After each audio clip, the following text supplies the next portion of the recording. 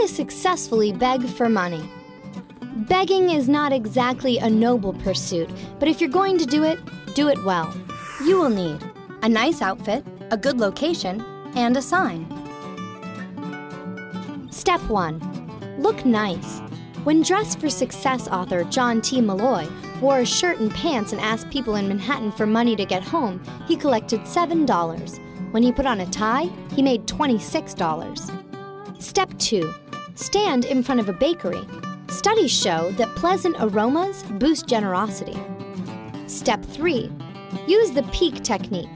Research shows that asking for an odd amount of money like 37 cents is usually more successful than asking for a quarter because people assume you have a good reason.